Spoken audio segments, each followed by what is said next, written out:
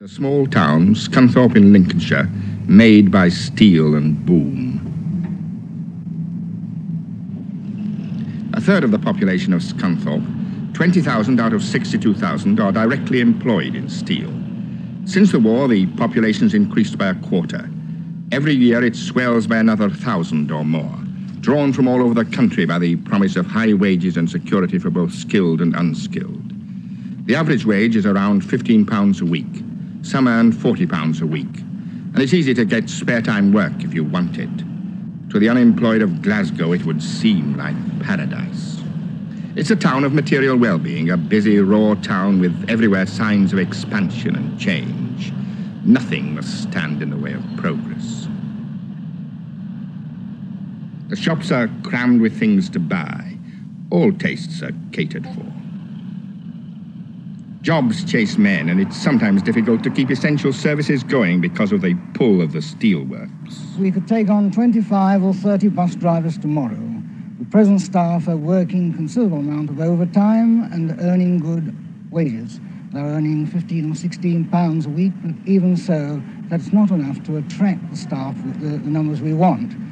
The town itself can't build quickly enough to keep pace with its own expansion. The town hall's in an old bank building. The main branch of the public library and 2 shops in the high street. Municipal offices are scattered everywhere. With a civic theatre already built, Scunthorpe looks to a more elegant future. There's a fine old people's centre next door, and a complete civic centre is planned. And there's a vigorous youth centre with hundreds of youngsters busy on all manner of activities. So far, the town's main effort has gone to keeping pace with the housing demand. Since the war, it's built 5,500 houses and housed or rehoused 20,000 people, a third of its population. 1 out of every 3 of the houses in Scunthorpe is a council house, and new ones are still going up at the rate of 300 to 400 every year. This is a life that offers to most of the people you meet most of the things they seem to want. And there's a bit more money about in the last few years, and that improves you a lot. It improves your outlook on life and the way you live. It's a lot better. You feel a lot better. You can go out and mix with people and feel that you're living the same as they're doing. Cars and fridges and things like that, They're not a luxury now, they're a necessity. That's right, yes. Well, people have the money to do with what they want, haven't they? Yes.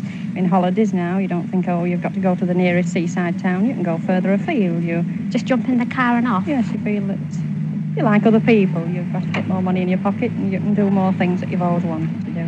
We've got a council house and we're not doing too bad now, you know. I've managed to get a second-hand car. Well, we've got the telly and the fridge and the things that couldn't get them if I'd have been where I was. I think it's a grand place. I came from away and I wouldn't want to live here anywhere else.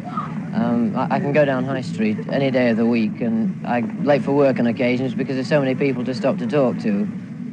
There's plenty of money around too. Everybody seems reasonably well off, and the shift workers have all got their cars and they can toddle around out into the countryside for the day and still be back in time for work in the evening. And all around they seem a very friendly lot of people. It's a town full of children. There are 4,000 under school age, 13,500 at school. It's built 15 new schools since the end of the war, 1 a year. And with 400 or 500 new pupils coming along each year, it needs them, and plenty of technical education too. A bright future based on a prosperous, secure industry. Here you might think is the face of the 60s at its best. But is it?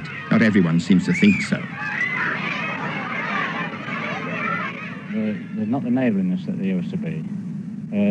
Things happen before you know anything about them. I mean, for instance, my neighbour got a car and I didn't know anything about it until it arrived. Not that it's my business, really, but it's just that type of thing. In the old days, you'd known probably weeks beforehand what was going to happen, you see. But that's just one instance of how things have happened. Why do you think that is? Well, because of the shift work mostly and long hours, I think. And strange, people seem to be strangers. A lot of people moved into town from outside and they're more or less concerned with their own business more than anything else. They've not grown up together. Well, I just don't like the place, that's all. It's a heavy industrial town. The people are inhospitable and there's no cultural interest at all. There's nothing lively about it. It's just work and bed. Do you agree with that? It is all work and not a deal of play attached to the place, but the only entertainment there is self-made. I had the amateurs. The people here, they seem, you know, sort of smug, self-satisfied. They go their own way sort of thing. They're too individualistic. What exactly do you mean by that?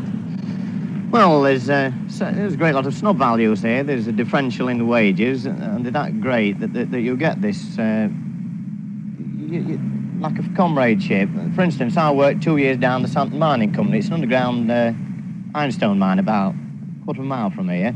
I worked among the miners, and there was a good sense of comradeship. And all those miners were from out of towns like Nottingham, Durham. Yeah. There was a bond between them, whereas on these steelworks, the steelworker is just wrapped up in himself. At one of the biggest steelworks, I asked a man in charge of personnel problems how it looked to him, Mr. Gordon Westland. Well, I don't think Scunthorpe really has settled down yet to be a community. That's the whole point of the place. People come here to work. They come from all over the country, and they never seem to settle down to form what you would call an established community or town. Does that affect the younger ones, or is it only the older ones? Oh yes, very much, because the youngsters mainly take their cues from their elders, and you find that when they come, they're always grumbling because there is a lack of amenities in the town that they're used to in the older established places. They earn big money here, do the youngsters as well, and their sole ambition seems to be to get motorcycles and things like that, so that they can go off in turn to the places they came from and the places that they remember. The same with the parents. The parents, as soon as a weekend comes or they're off shift, they like to go home to visit their own families and not stay in Scunthorpe to establish the community in the town. Well, don't they do anything together in Scunthorpe? Yes, they attend the football match, that's about all. The local football team is very well supported, but although there are practically every activity possible in Scunthorpe, I mean, you can find every club, every sort of organisation to belong to.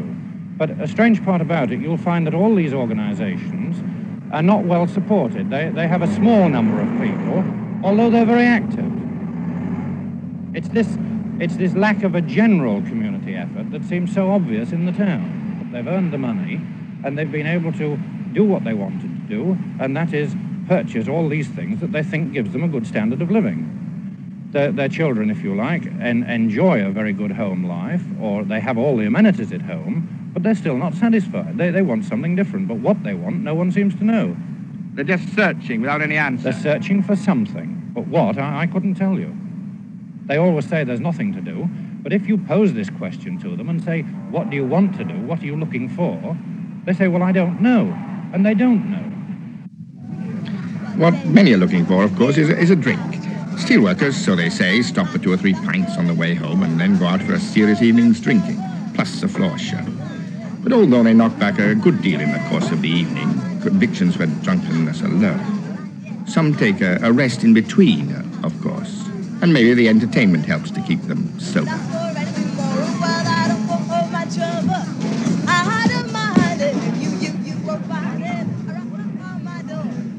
It's raw and noisy and a bit brash, but it's companionable and there's plenty to drink and plenty of money to pay for it. And when they go back to the new houses on the pleasant housing estates, there are most of the gadgets most people want. And yet for a lot of people, it still doesn't seem to add up. They're still looking for something. I asked one of the town's best-known church workers what he thought it was. Bill Walker. Well, I think they're looking for life. You see, here in Scunthorpe, the great thing that counts from a very young age is money. Money, money, money. You see, a boy and a man, he starts work at a very early age, and from 15 years of age onwards, he starts to work the normal hours. And then, before very long, he's working overtime. And when he starts to work overtime, trouble sets in. You see, I'm the OC of a Church Lads Brigade company here in this estate. We have about 100 boys. But time after time, we have to change our programs because some of the lads are working on Sundays. And Sunday work is double time for them. They can't afford to give up this, or they can't buy the motorbike, or they can't save up to get married, or they can't do the various things that they wish to do, which I suppose is quite natural. But makes life very, very difficult for us. As the boy grows older and becomes a man, he finds that he's missed something in life. He's missed that companionship. there's no community life either. They're inclined to live in a young town like this. The estates have been built up without any place of community life at all. There were no public houses, there were no halls. Therefore, the people lived in their own homes and became individuals instead of collective people together. Does that matter? It seemed to me that a man who's both a headmaster and deputy mayor might have some views. Councillor Alex Moore. Well, I think largely there is developing that kind of society which is based upon the pattern of family life. People are happy enough to live within their own family, go out in the car, listen to television together, and so on. They have their holidays with their families. It used to be one of the continuing themes of the trades union movement to fight for more leisure, for shorter hours, in order that people could become fuller human beings. But now it seems to become just a basis for earning more money by overtime. Do you think this is going to go on, or is it ever going to end and people are going to use their leisure properly? Yes, I think so. It depends upon how we operate the Crowther report and the Albemarle report. We'll have to start with young people. It's not true altogether, you know, that everybody wants to be doing more overtime. Some people do, but in many cases they've got to do overtime. They're told to go to the works at a certain time to do this overtime. You don't have any anxiety that you're going to have a community with a high material standard that doesn't know what to do with itself, that's just reached a dead end? Well, I wouldn't say that I don't have any anxiety. I think everybody has anxiety. And I wouldn't say that I know exactly what the answers are. But I think if we do begin on the basis of the Crowther report and the Albemarle report with the young people, that we can develop a society in Scunthorpe as elsewhere which is not purely based on materialistic values. But you think that entirely in terms of young people? You think your existing community will stay a materialist community? I'm afraid I do, yes. Yes. Largely, yes.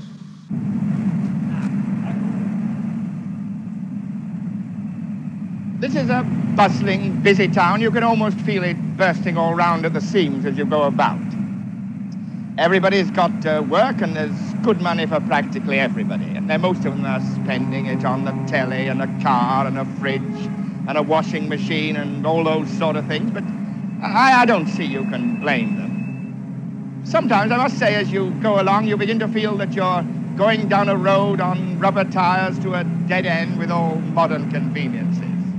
In the old days, we used to feel that if people got leisure, then new horizons would open and so on, and it doesn't seem to be working out quite like that yet. But I believe it will in the end. I think we'll learn to manage prosperity.